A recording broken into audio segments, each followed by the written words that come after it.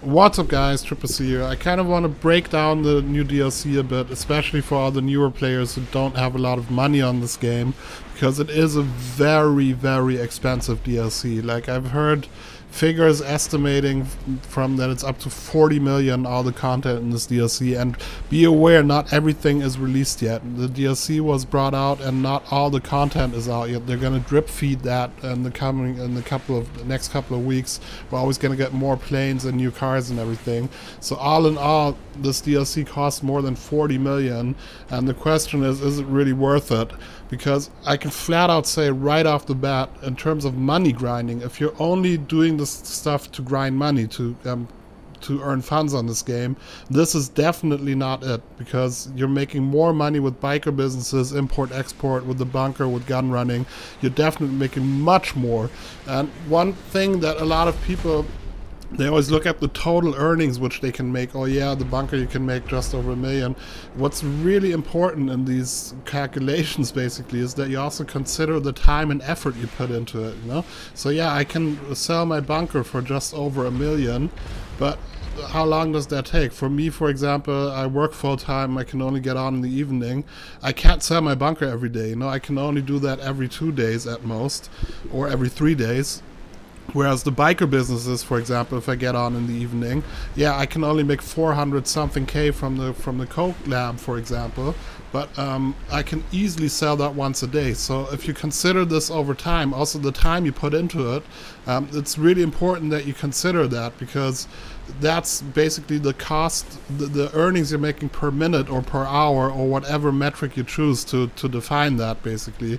And I can tell you that this is one of the worst in the whole game. You're putting it so much time and effort, and in the end you're really not getting a lot out of it. So if you're just doing it for the money, and this is a big if, you know, like looking at these missions here in the background, there are some fun missions in there, which also makes it worthwhile in the end. So I mean, you can do it because you think the missions are fun.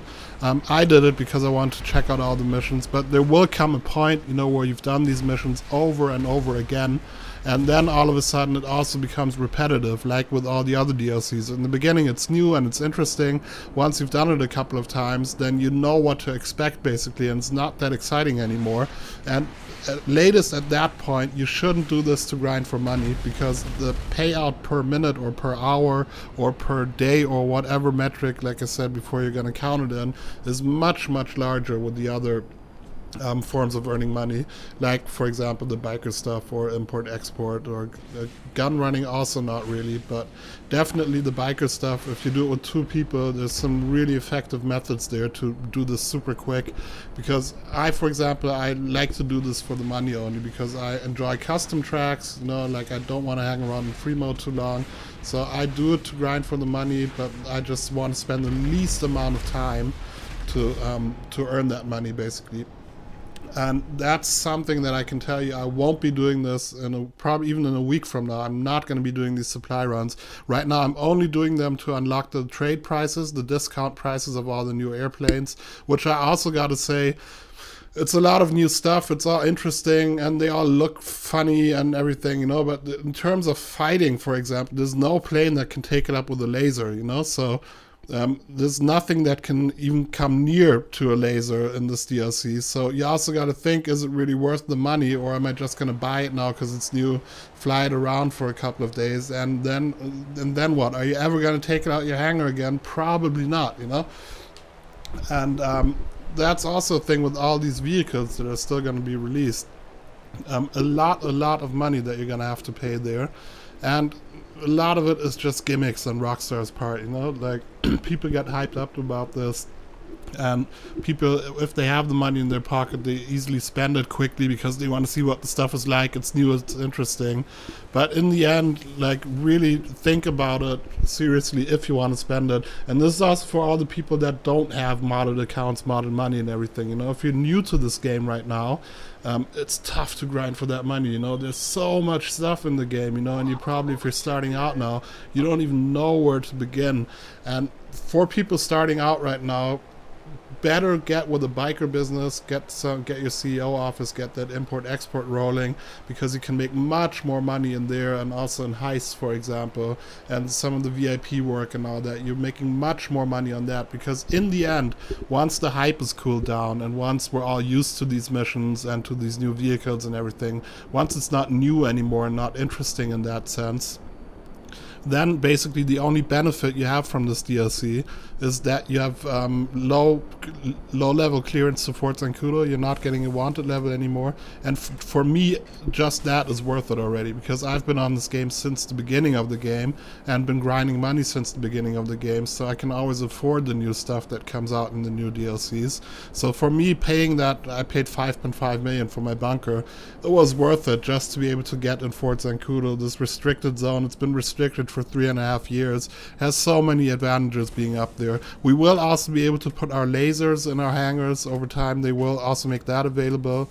I think somebody said it was 6.5 million if I remember correctly. Then you're gonna be able to buy the laser, but you don't even have to. If you got a hangar in Fort Zancudo, you always got immediate access to lasers. There's no wanted level that will appear. You're basically protected in the military base by the army, so if people try to fuck with you and follow you in there, the army will attack them. And the second thing with the hammer, with the hanger, you also have the vehicle mod shop, basically. So you can now customize all your planes, which is cool, that you can give them different colors. But also on other planes, you can also give them performance upgrades, weapon upgrades. And by the way, those performance upgrades, if you do end up in air races, which is not a big thing in this game, but if you do end up in these air races, you will have your custom planes. So that is also a very big advantage. So just for that, basically. And another thing, of course, you can also always request your planes anywhere in the city, you know, so you're not confined to the few drop-off points with the Pegasus vehicles like it was before.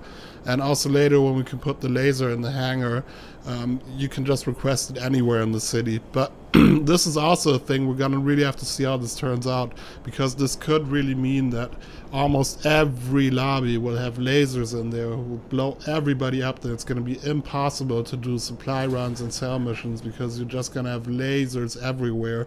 This is a very, very big danger, you know, and that will also demotivate people. If you can't go about your business anymore without jets everywhere, I don't know if they gave us too much there in that sense, you know. That can also have some real negative consequences. Time will tell. We'll have to see how it all works out. But yeah, anyways, some interesting content in here. The new adversary modes, which they added, we had a go at it yesterday. It's called Motor Wars, and you parachute down into a zone. It's a bit a rip of Penned In, where the play area always decreases. If you go out the play area, you will blow up. We had a full lobby here, quite a lot going on. You parachute down or you skydive down, you pick up vehicles, and then you try to shoot the other teams. The last team that remains in the circle will survive in the end. So teamwork definitely of advantage here if you're talking with the people that you're playing with. But yeah, that was quite cool, that game mode, actually. A lot of new cool outfits and outfit possibilities with all the flight suits and all those helmets, new masks and the scarves and everything. That's pretty neat what they all added there. I didn't even get around to checking it all out yet, because there's just so much.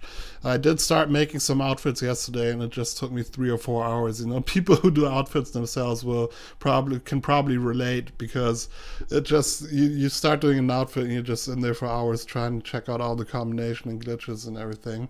And definitely another thing that we're all looking forward to, which I talked about yesterday in the video also, the transformation races. I mean, this will open up a completely new set of possibilities in the creator there, with hitting alternate checkpoints and then your vehicle transforms. I mean, this will probably be a big hype once it's out, and you'll have a lot of races which just randomly goes around and, oh, I'm a dump truck, oh, I'm a plane, oh, I'm a bike. But there's actually a lot of stuff that you can really work with this in an efficient way.